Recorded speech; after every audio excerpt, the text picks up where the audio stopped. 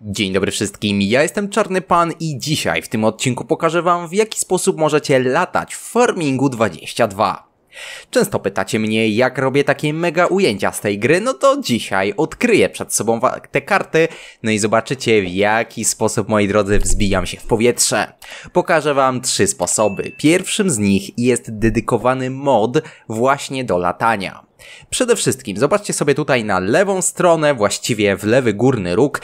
Ja korzystam tutaj z moda super osoba, więc po prostu przełączam się na latanie kombinacją klawiszy Alt oraz J, no i klawiszami Q oraz E. Jak widzicie, jestem w stanie polecieć wyżej, niżej, oczywiście do przodu, do tyłu, bez żadnego kłopotu jestem w stanie się poruszać za pomocą normalnych klawiszy, czyli W, A, S, D. Oprócz tego ten modzik pozwala zwiększyć szybkość biegu za pomocą kombinacji klawiszy Alt równa się oraz Alt minus. Teraz troszeczkę sobie przyspieszę, no i w ten sposób, zobaczcie, jestem w stanie zasuwać po tej mapie naprawdę szybko. Jeśli chodzi o mapę, jest to oczywiście nasza piękna osada, więc jest ona do pobrania na Modhubie, jest ona do pobrania z Modhuba, oczywiście jest dostępna również na konsolę. To jest pierwszy typ, czyli wykorzystanie dedykowanego modu. Moim ulubionym jest mod super osoba, ale również dość często mogę skorzystać na przykład z moda typu Power Tools, więc to są 2 mody, z których ja korzystam. Najczęściej jednak jest to właśnie super osoba. Oba mody są do wzięcia z Modhuba. Niestety nic mi nie wiadomo o tym, by te mody były dostępne na konsolę. Dobra, wracamy na ziemię. Drugim sposobem jest, moi drodzy, wykorzystanie helikoptera. W tej grze już zostało wydanych kilka helikopterów przez moderów.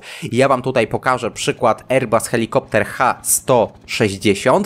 No i to jest drugi sposób, dzięki któremu jesteśmy w stanie oczywiście wzbić się w powietrze.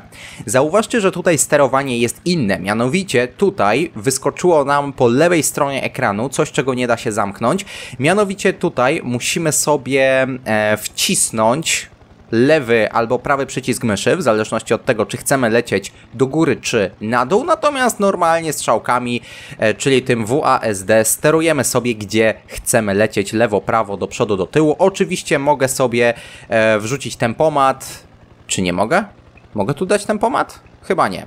Tu akurat tempomatu dać nie mogę, więc po prostu WASD, no i oprócz tego latamy sobie po prostu w helikopterze. Jest to na pewno dużo bardziej widowiskowe. Góra-dół, pozycję góra-dół regulujemy oczywiście za pomocą myszki, tak jak to powiedziałem. No i jest w grze dostępnych troszkę helikopterów. Latałem tutaj takim ruskim helikopterem swego czasu. Do nawożenia na przykład latałem sobie właśnie tym Airbusem. Swoją drogą za pomocą tej metody można swobodnie wylecieć poza mapę i wrócić z powrotem, więc jeżeli chcecie wiedzieć, jak to zrobić, to zachęcam was do obejrzenia odcinka, w którym coś takiego zrobiłem. No także tutaj, jak widzicie, w prosty sposób możemy się wzbić w powietrze. Jedna uwaga, zależy od tego tak naprawdę, z czego korzystacie, ponieważ każdy mod może mieć różny sposób sterowania, więc po prostu nie ma tutaj jednego uniwersalnego sposobu. Może helikoptery taki mają, bo testowałem 2 albo 3 helikoptery i każdy z nich zachowywał się w ten sam sposób, natomiast czy to Power Toolsy, czy jakieś super osoba, no to jednak tam sterowanie odbywa się za każdym razem inaczej w zależności od moda. No i to był drugi sposób tak naprawdę, który chciałem wam pokazać. Tutaj, jak widzicie, możemy jeszcze polatać sobie z perspektywy pilota, także fajnie to wygląda. Dobra, wracamy, moi drodzy, na ziemię. No i jeszcze jest trzeci sposób. Trzeci sposób to jest wykorzystanie buga.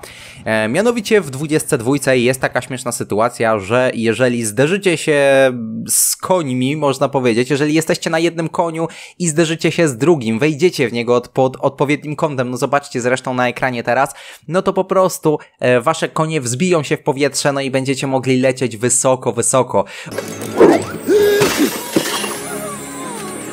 Hej, ja latam! On lata! On gada! Jak ty, głupku? Gadam, latam, pełny serwis! Latać każdy może, trochę lepiej czasem, trochę gorzej, ale niestety ja mam talent! Aha. Oczywiście jest to takie troszkę humorystyczne, dlatego że to jest wykorzystanie buga, który nadal niestety nie jest naprawiony, więc jeżeli macie konia, to po prostu przetestujcie u siebie, czy jesteście w stanie w ten sposób sobie polatać. Wiem, że na konsoli również ten błąd występował, więc możecie sobie po prostu spróbować. Zrobiłem kiedyś o tym osobny odcinek, więc też was do tego zachęcam, jeżeli chcecie więcej o tym posłuchać. No i taki sposób 3,5, ponieważ nie jest to do końca latanie, tylko takie wzbicie się w powietrze na dłuższy czas, to jest po prostu wykorzystanie jakiejś nierówności w terenie, no i wyskoczenie na przykład jakimś szybkim pojazdem, no i wtedy troszeczkę można sobie polatać. Także przynajmniej jest ciekawie. Dajcie znać w komentarzach, co myślicie o takim odcinku, no i do zobaczenia w kolejnych. Trzymajcie się, cześć!